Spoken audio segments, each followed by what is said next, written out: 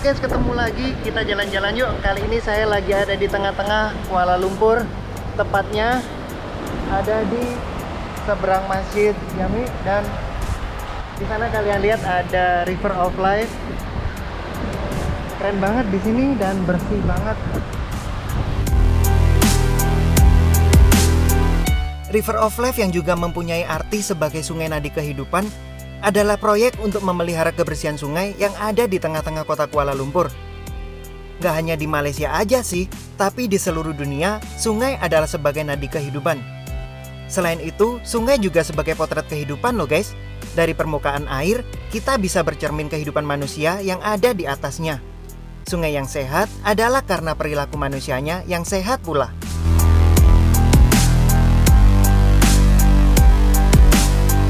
Kawasan River of Life ini adalah pertemuan dari dua sungai, yaitu antara Sungai Gombak dan Sungai Klang, yang dulunya nggak seperti ini loh guys.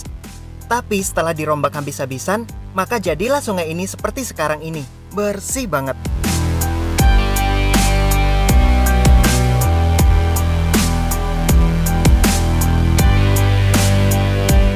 Sungai ini berada persis di tengah kota Kuala Lumpur, dekat banget dengan Dataran Merdeka dan juga Kuala Lumpur City Gallery. Tapi yang paling kelihatan banget adalah sangat dekat dengan Masjid Jami Kuala Lumpur yang ada di sudut pertemuan dua sungai. Selain itu, di sisi kiri sungai juga ada bangunan bersejarah, yaitu Sultan Abdul Samad Building.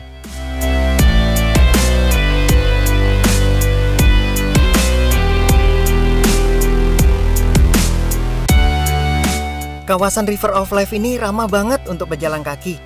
Di sepanjang pinggir sungai ini ada jalur pejalan kaki yang sangat bersih. Ditambah juga ada beberapa tempat duduk yang memang disediakan untuk bersantai. Dengan kondisi sungai yang seperti ini, sungai yang dulunya kotor sekarang menjadi bersih banget dan menarik bagi wisatawan untuk dikunjungi.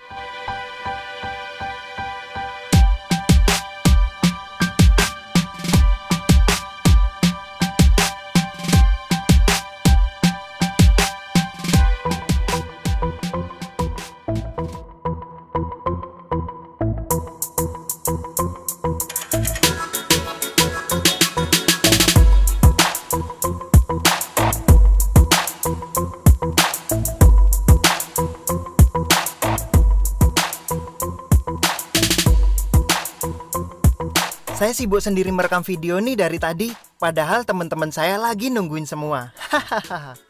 Kita sapa dulu yuk mereka. Hai. Kita lagi di mana? Di Sungai Kehidupan. River of Life. Oh, sama di depannya Masjid Jami. Belakang situ bangunan Sultan Abdul Samad Building. Itu bagus loh. Ngerasa kesetrum nggak sih kalau megang? Aku tadi kok di sana nyetrum ya? Enggak.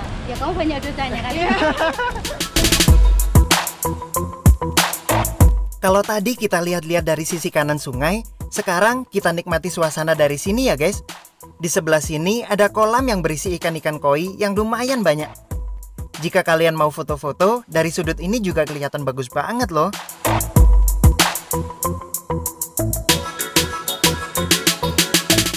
Sebenarnya kalau sore atau malam hari, di kanan kiri sepanjang sungai ini ada air mancur yang deras berwarna-warni guys. Tapi berhubung saya kesininya siang hari, jadi air mancurnya masih mati nih. Sayang banget ya nggak bisa lihat.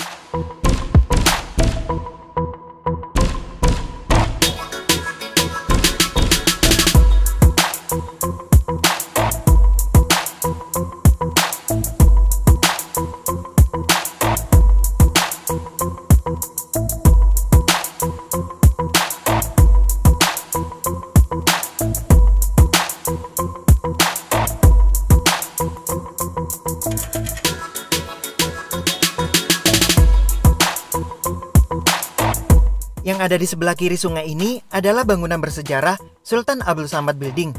Di video selanjutnya nanti, kita jalan-jalan berkeliling tempat ini juga yuk. Jadi jangan lupa subscribe dong, biar kalian gak ketinggalan video-video seru yang tentunya gak kalah kece.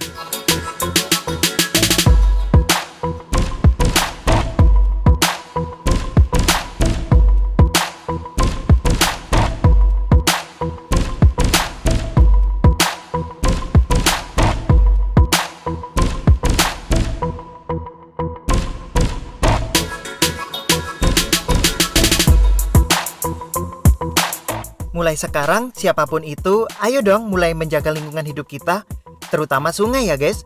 Karena air adalah kebutuhan yang paling penting untuk sebuah kehidupan. Buang jauh-jauh kebiasaan membuang sampah sembarangan, apalagi berpikiran jika sungai adalah tempat sampah umum. Sayangi diri kita, sayangi juga lingkungan kita.